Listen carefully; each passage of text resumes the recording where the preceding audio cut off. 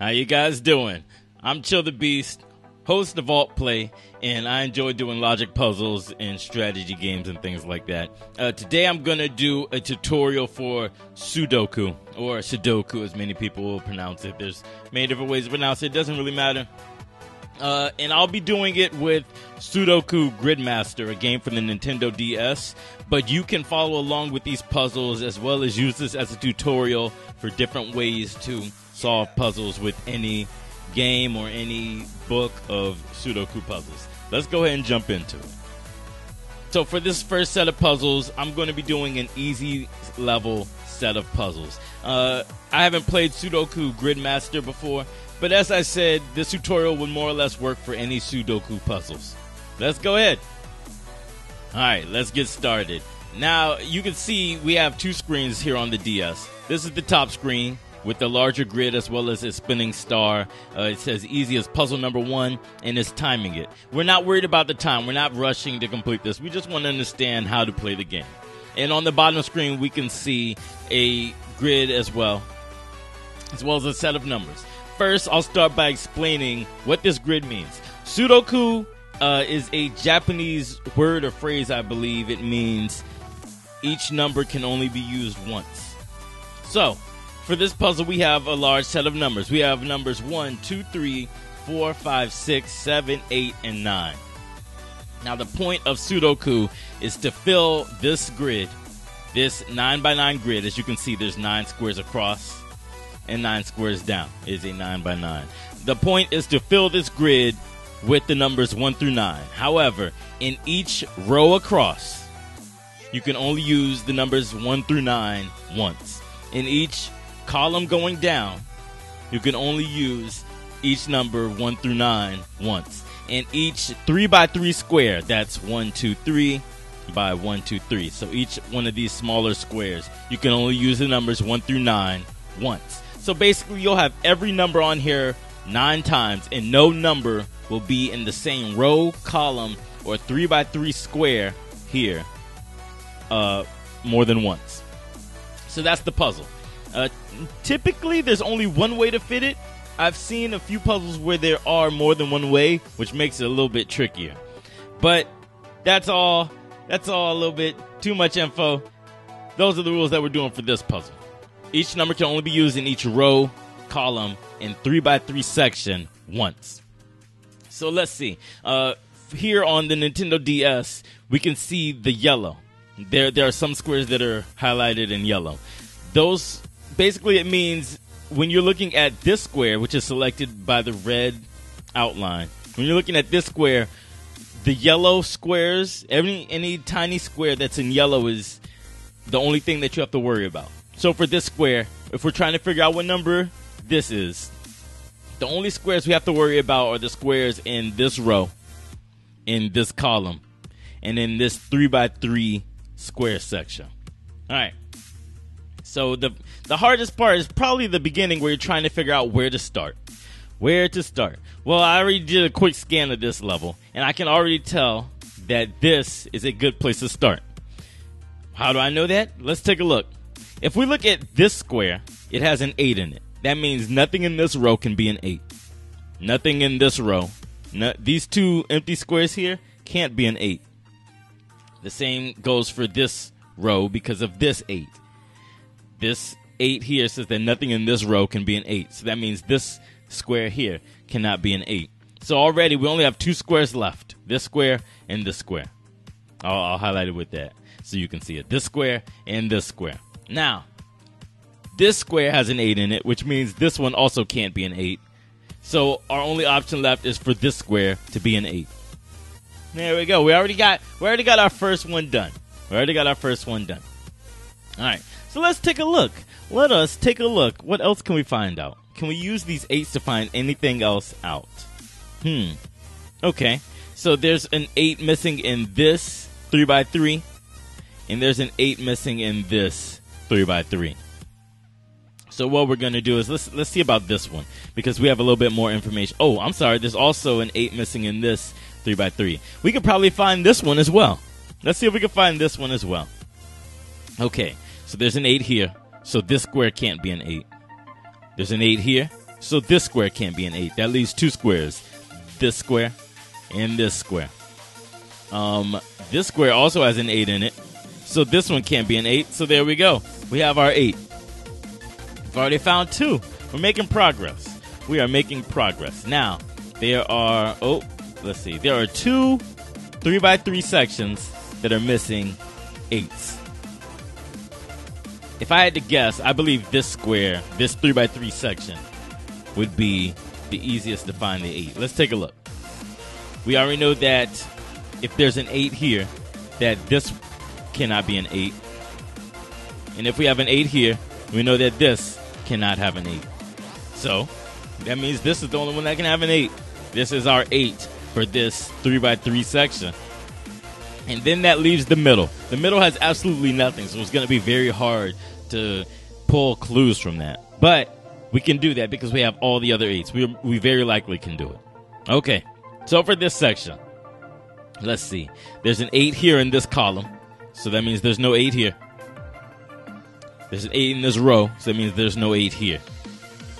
That means we're left with these 4 smaller squares. There's an 8 here, so there's no 8 here, which means we're left with these 2. Now, we have an 8 here in this column, which means this is our last 8. We have all the 8s in our puzzle. That's good. That's 1 number down. We have 8 more to go. Okay, so let's see. What can we find? What can we find? Let's look at this. Let's try this 3x3 section. Okay, so another way we can find this, we could take a look at what all is missing in a section. This 3x3 section is missing 5 numbers. It's missing 1, 4, 6, 7, and 9. 1, 4, 6, 7, 9. It's missing 5 numbers. So let's see if we can find any squares within this 3x3 section that is in line with 4 of 5 of these numbers. 1, 4, 6, 7, 9. We have a 1, a 4, no 6. We have a 7, and all the way up here we have a 9 for this square. Let's go through those again. For this square, for this 3x3 section, we're missing 1, 4, 6, 7, and 9. Now, this square is in line with 4 of 5 of those numbers. We have a 1, a 4, it's missing 6, it's in line with the 7, and it's in line with the 9. So this square has to be a 6 because it's in line or in section with every other number. All right, so we let's do 6s. Can we focus on 6s? Okay, so we just found the 6 here. That means we know that there's no other 6 in this column. Oh, and by the way, I'm working on this section, this 3x3 section up here. We just found this 6, so we know that there's no other 6 in this column. So we know that this is not a 6. We also have a 6 here. We have a 6 here, so we know that none of these are 6s. So that leaves us 2 squares here and here. Now, if we look over here, we have a 6 in this row, so that means this one cannot be a 6. Our 6 in this section has to be up here. All right. So we've got this side, the right side, the far right side of 3x3 sections has all their 6s. Okay. Let's see if we can find some more. This section is missing a 6. Actually, this whole left 3x3 section, all of the 3x3 sections on the left side, I should say, are missing 6s, as well as the middle section, which, it started out missing everything. That's okay. Let's see. We have our 6 here, which means this row cannot contain a 6. We have our 6 here, which means this row cannot contain a 6. The only 6 left is here in the middle of the top left 3x3 section. That's a 6. All right. Let's see. Can we find any other 6s? I don't think we can find any other 6s at the moment. We might have to just abandon the 6s for now, and that's fine. You won't always find all the numbers in immediate succession. Okay, so let's move on. Let's see, what else can we find? What else can we find? I believe we can find a 4 for this top section. this top left 3x3, I believe we can find a 4 because we know that there's a 4 here in this section. I'm sorry, in this column, which means there's no 4 here. We also know that there's a 4 in this row, so that means there's no 4 here. The only place left that there can be a 4 is right here. That's all right. That's pretty good. We got a 4 there. Next, let's see what else we can find. Can we find one in this 3x3 section? Yes, I believe we can find a 4 in this 3x3 section. Let's take a look. There's a 4 here, which means you can't have 4 in this row. And there's a 4 all the way over here, which means we cannot have a 4 in this row. Our last 4 has to be here. I'm sorry, not our last 4, but the 4 can only be in this last empty square here. Now we have an interesting situation where we have all but one number in a column. I'm going to jump off the 4s for just a little bit so that we can see this now. We have all but one number in a column, so it should be pretty easy to find what number this is. Let's go in order. 1, 2, 3, 4, 5, 6. This has to be a 7 because we have 8 and 9 here. All right, making progress. We're making progress. Let's see. Let's go back to the 4s. Is it a good time to go back to the 4s? Actually, I think we might need to jump off the 4s for just a second. Let's look at this row. Now, we're missing 2 numbers in this row going across. Let's see if we can find what numbers they are and then figure out which one is in which space. We have 1, 2, 3, 4. We're missing 5. We have 6. We're missing 7. And we have 8 and we have 9. Okay. So, what we have here is one of these squares is a 5 and the other is a 7, based on the information that we know. Now, in this column, there's neither a 5 nor a 7, so it can still be either one.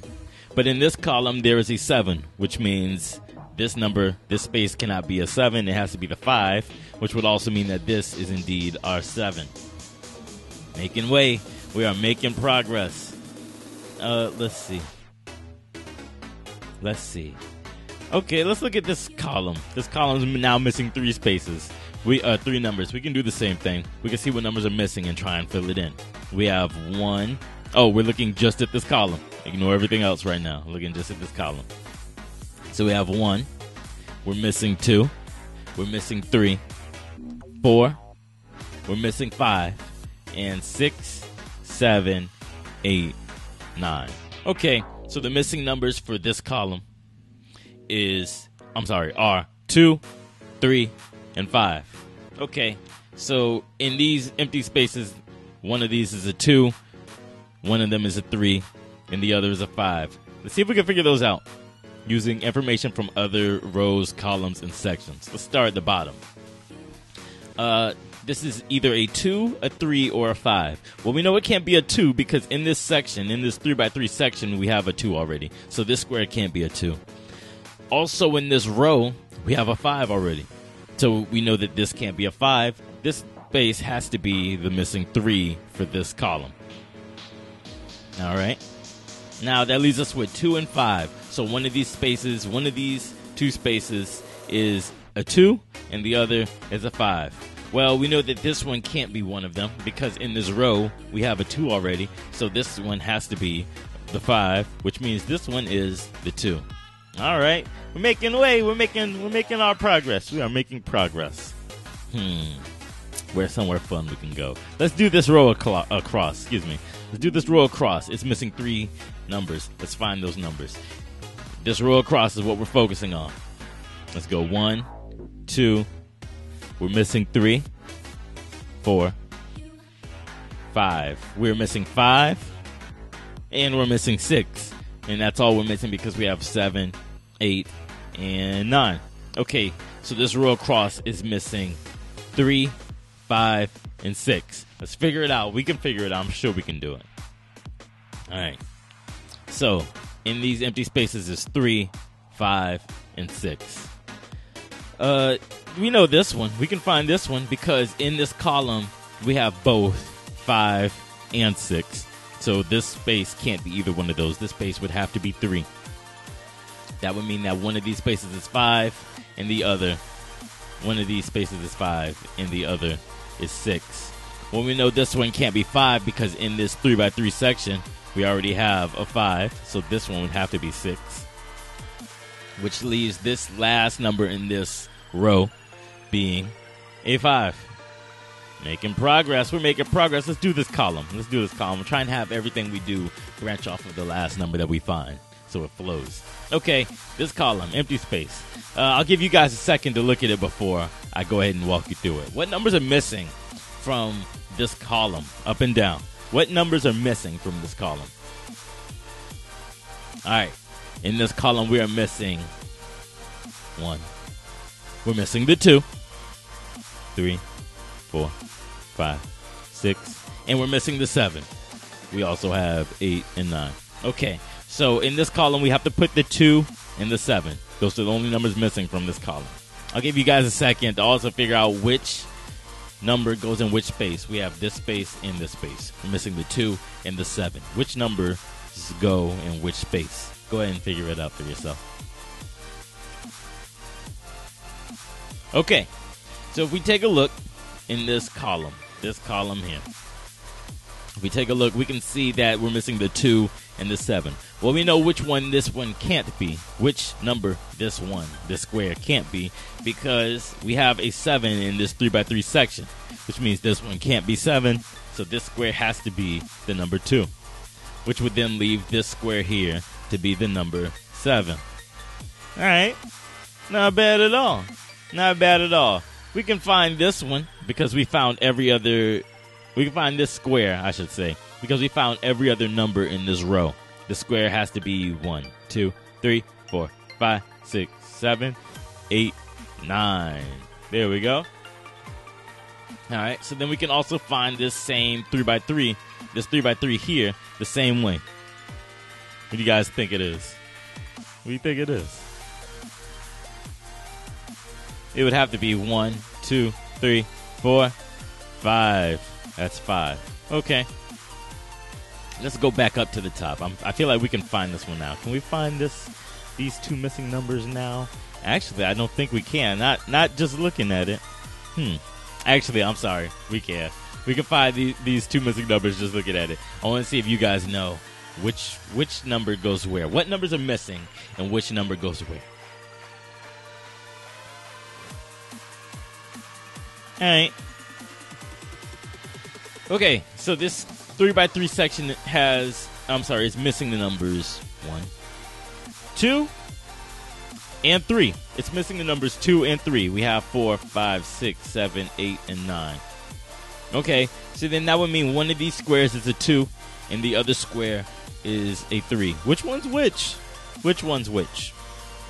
Well, if we take a look, we can see that we already have a 3 in this row. So that means this square can't be the 3. It has to be the 2, which will leave this square being the 3. Not bad. Not bad at all.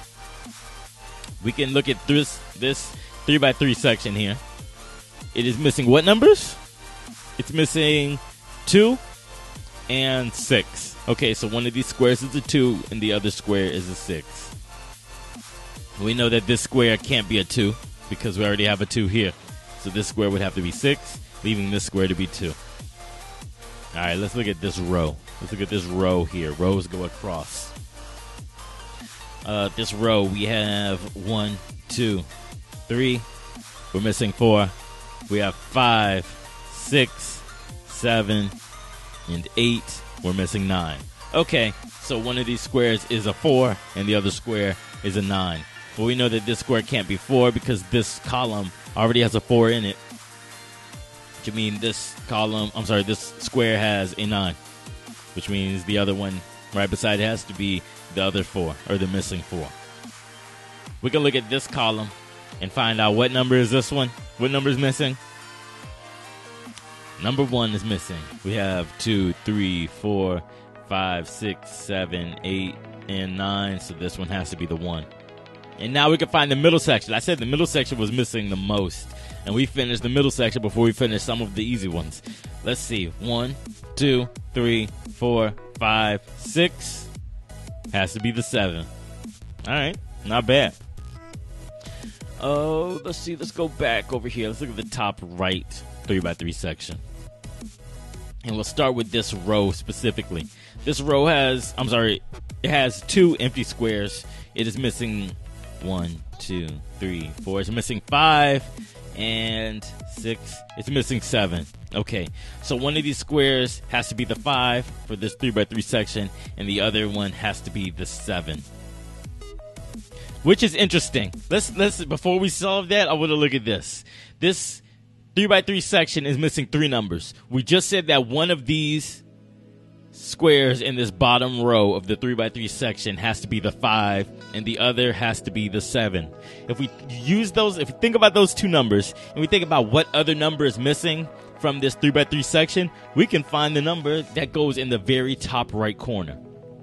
Okay, so we say that one of these has to be a 5, and the other has to be a 7. If we go ahead and count, we pretend that the 5 and the 7 already filled in. What other number is missing? We have 1. We're missing the 2. And we have 3, 4. We said we'll pretend that the 5 is already filled in. It has to be one of these 2. 6.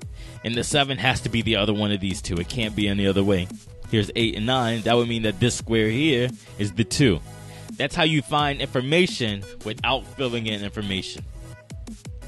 Imagine if we didn't have anything else, but we knew that these 2 had to be 5 and 7. That's how we would figure it out. Okay, so let's go back to the baseline, the lower level of this logic puzzle. 1, 2, 3, 4. We said one of these has to be a 5, 6. The other has to be 7, 8, and 9. Now, we know that this square can't be a 5 because we already have a 5 in this square. So we would go ahead and plug in the 7 here. And then that would leave this square being the 5. Making progress. And it all makes sense. It all makes sense. All the bit of logic that we've done with this makes sense. Okay, let's fly through the rest of these. Okay, so this row, let's take a look at, I want to know about this square, or this column. Let's not do it like that. Let's do this column. We're missing what numbers? We're missing 3 numbers. We're missing 1, 2, we're missing 3, and we're missing 4. We have 5, 6, 7, 8, and 9. Okay, so we're missing 1, 3, and 4. Now, we know that this square can't be a 1 because it already has a 1 in this row. And we know that this square can't be a 1 because it already has a 1 in this row. That will leave this square being the 1 for this column. Now, the other numbers are 3 and 4. This square can be anything because there's no 3 or 4 in any of the row, the column, or the 3x3 section for it. So it could be either the 3 or the 4. But we know that this one can't be the 3 because we already have a 3 in this row. That will leave this number being the 4, which means this number then has to be the 3. We can also find this one because we have 1, 2, 3, and we're missing the 4 for this 3x3 section in this row. We have 5, 6, 7, 8, and 9. So this one here has to be the 4.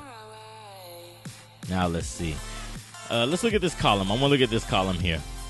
This column we have 1, 2, 3, 4, 5, 6. We're missing 7. We have 8, and we're missing 9. So that would mean this square has to be a 7 or a 9. And then this square has to be a 7 or a 9. We know that this one can't be a 7 because we already have a 7 in this row, which would mean that this one is the 9, following this one to be the 7. Bam. We're doing good. I don't think we made a single mistake so far. And we have 6 squares left. Let's see how quickly we can get these 6 squares done. Okay, let's look at this square. Specifically, this square. We in everything that interacts with this square, we have 1, 2, 3, 4, 5, 6, 7, 8. This one would have to be 9. Because there's no, every other number in every 3x3 square column and row that interacts with this square has every other number. Okay. Next, let's look at this one. I think we can find this one. Oh, yeah, we should be able to because we have every other number in the row with this. Let's take a look. We have, for this square, we have 1, 2, 3, 4, 5, 6, because we have 7, 8, and 9. So this is 6. All right. Numbers missing. Let's go for this one. How about we go here? Okay, so we're looking at the column, we're looking at the row, and we're looking at the 3x3 square for this number.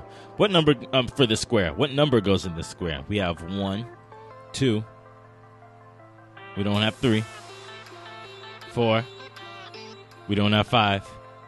We have 6, 7, 8, and 9. Okay, so this is either a 3 or a 5. And the same thing would go for this square because it follows the same protocols. I'm sorry, not exactly. One of these squares, I'm sorry, the square in this column has a 3, so it can't be the 3 here. This one would have to be the 5, which would mean that this one is the 3. All right, now we're in the last 2 squares. We're probably going to find both of these at the same time. Actually, we can find them one by one because they're the last numbers missing in their column. Let's find the top left. We have 1, 2, 3, 4, 5, 6, 7. Bam. All right. And that would mean this number can only be one thing if we've done everything right so far. We're looking at it for all of them. For the 3x3, the column, and the row. Let's look at the 3x3 first. We have 1, 2, 3, 4. This would have to be 5 because we have 6, 7, 8, and 9. Okay, let's see if that checks. Look at the column next.